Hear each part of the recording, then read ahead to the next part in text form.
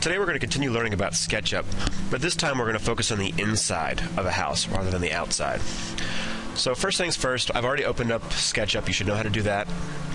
And I'm going to change the camera view just for a minute. So I'm going to go up to View, I'm going to Camera, over to Standard Views, and I'm going to go for a top view. And what's happening here is I'm looking straight down at my model. So right now I can't actually see my person anymore because I'm sort of looking straight down at her, and she's actually kind of flat. She's two-dimensional. If I were to orbit a little bit, you'd see that she's still there. She's just sort of hidden. So I'm going to make sure that I'm back on the top view. And I'm going to draw the outline of a small house. Now I'm going to draw a sort of living room area, a bedroom area, and a kitchen area. Your model should have at least those three places. If you want to add some more, that's just fine. It doesn't have to look exactly like mine, but it should look similar. So I'm going to grab my rectangle tool, and I'm going to click and let go.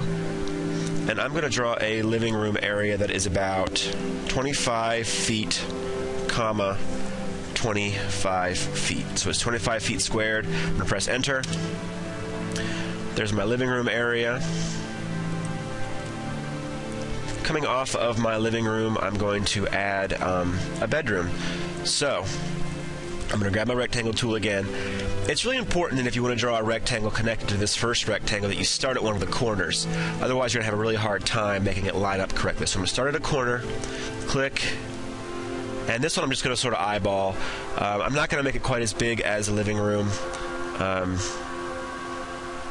Maybe just something like this for my bedroom. And over here, I'm going to go down to the bottom corner. I'm going to click, and I'm going to make a nice long kitchen.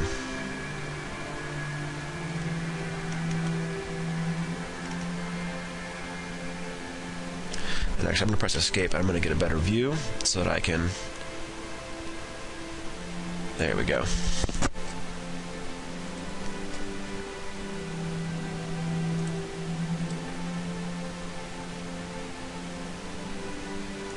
Okay.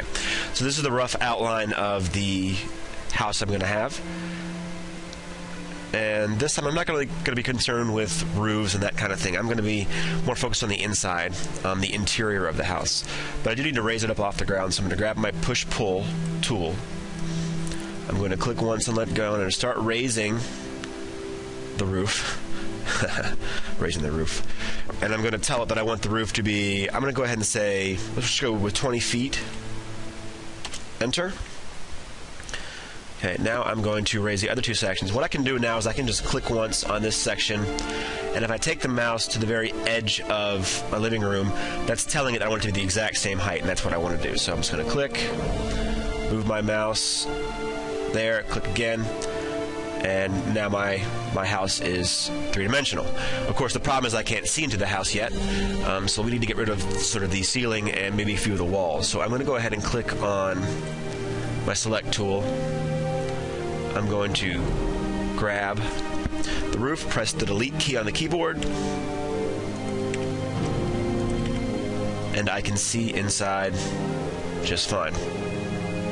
I think I'm also going to go ahead and get rid of these walls so that I can really see inside.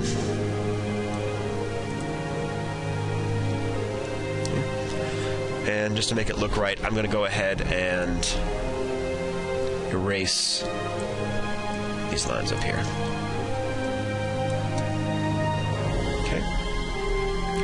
Now, of course, one thing I noticed that I'm sort of missing is our doors to connect my different rooms. So I'm going to go ahead and make some doors.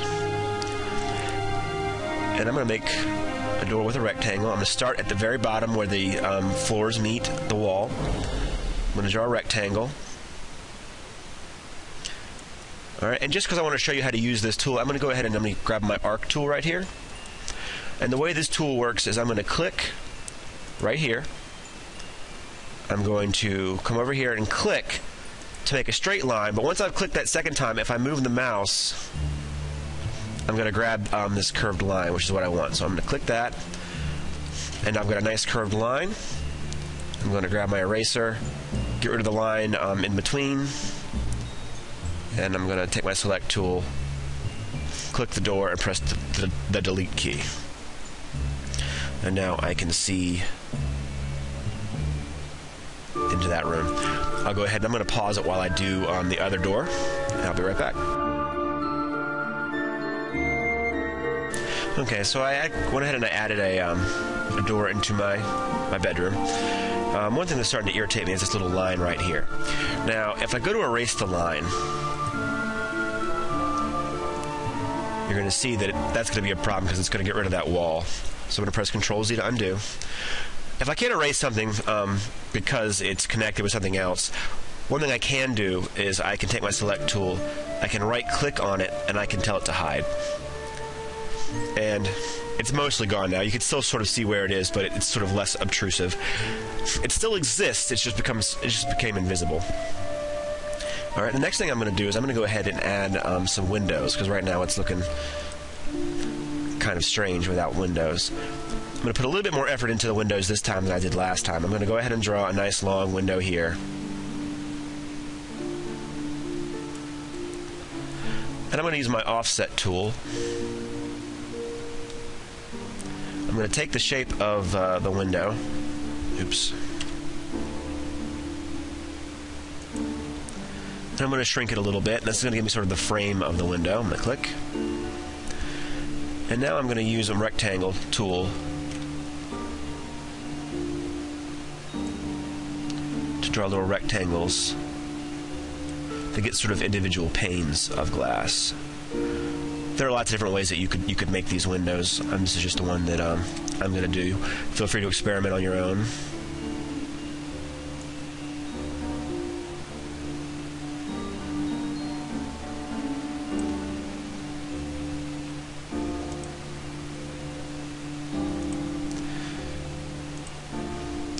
I didn't do a very good job of making them even, but just for sake of time, I'm going to go ahead and keep it the way it is. If you get something that looks like this, you should probably go ahead and redo it to make sure that they look a little bit more even than mine. So I'm going to grab my paint bucket real fast. I'm going to throw some translucent paint onto the windows so that we can see through them.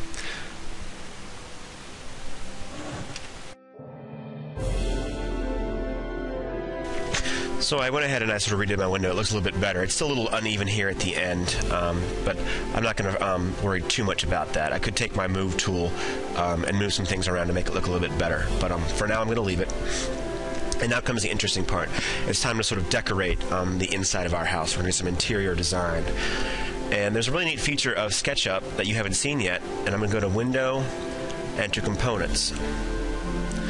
And basically, what we can do is we can search for different things, and we can actually download pre-made models into our own model. And almost anything you could think of, different kind of cars, TVs, sofas, beds, fancy doors, refrigerators, anything you could think of. Someone's probably made it and put it here in what's called the model warehouse. So, for example, if I search for sofa,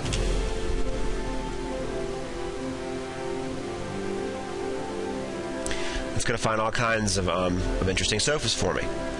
And I can go through and look at it and see which one I like the best. And when I find one I like, what I'm going to do is actually I'm going to click on the picture.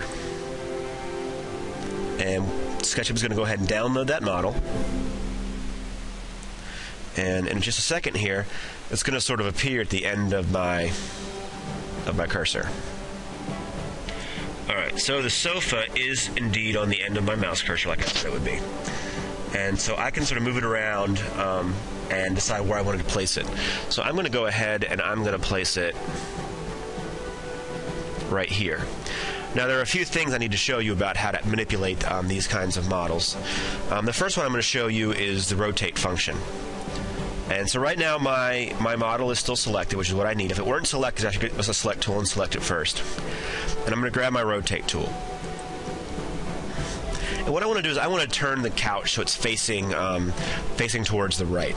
And it's actually not that hard, but what I need to do is I need to make sure that in that case my little rotate tool here is on the ground. So it's on the ground now, so I'm going to press and hold the Shift key. And that's going to lock it on the ground. And I'm going to go to the middle of my model as close as I can to it. I'm going to click and release the mouse one time.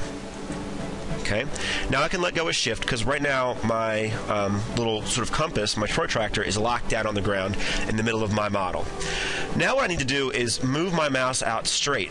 Right now it's out straight to the right so I can see the right axis, or I could do it to the green. Either way, it doesn't matter, but one of those two. Once it's out straight and I see either the green or the red, I'm going to click the button one more time. Once I do that, when I move the mouse, I'm actually going to rotate the sofa, just like that. And so I click one final time to lock the sofa into place. Okay. Now I'm going to have to move the sofa where I want it to be. Now moving can be tricky. The best advice I can give to you is when you move something, you go in one direction at a time. So I'm going to move it over and click, and then I'm going to move it sort of down towards me, one movement at a time. It's a little tricky at first, but with some practice you'll learn to get it. Another feature I want to show you is called the scale tool. The scale tool is actually right over here, and if I click the scale tool, for most models these little green boxes will show up. If I grab one of the corner boxes and move my mouse, what should be happening is I will be able to resize the sofa to make it bigger or smaller. Okay, so there's my sofa. And what I'm going to do now is I'm going to spend some time and I'm going to decorate my room. I'm going to add a TV. I'm going to add a coffee table. I'm going to go into my bedroom and add a bed. My kitchen should have some refrigerators. And each time I might have to use the rotate tool, the move tool, the scale tool, and those kinds of things. So I'm going to go ahead and stop because I don't think there's any need for you to watch me do the whole thing. I'll pause the video and I'll come back when I've gotten some more done so you can see the kind of thing that I'm talking about. Okay, so I spent a few minutes and I decorated the house. You'll see that I actually added another room. I decided that it was silly not to have a bathroom, so I added a bathroom on the edge of my bedroom. So the bathroom, of course, has a sink, it has a shower, it has a toilet, and I threw a jacuzzi in there. My bedroom has my bed and my bookshelf. I put some windows around the house. My living room has a sofa, a coffee table, and a TV on a stand. I also put a painting on the wall in the living room to sort of class the joint up a little bit. And then in my kitchen, I have a kitchen table, a stove, a fridge, and a nice big window looking outside. As sort of the final touch, I went through and I added some flooring, so each room has a different kind of carpet. Actually, the bedroom and living room have carpet. The bathroom has tile, and the materials you'll find one for tile. The kitchen has hardwood floors. And I went ahead and changed the color of the walls in each room. And of course, in the materials, one of the categories is just straight colors. So this is your task, to create a house with 4 rooms, at least 4 rooms. You can have as many as you want, but a kitchen, a bedroom, a living room, and a bathroom. It should be decorated. It should make sense. It should have flooring, and it should have color on the walls. There should be windows. And that's about it. You're going to have to use the rotate tool quite a bit, and the move tool quite a bit, and you might have to at some point use the scale tool to make things a little bit bigger or smaller. But enjoy, have fun, and I look forward to seeing what you come up with.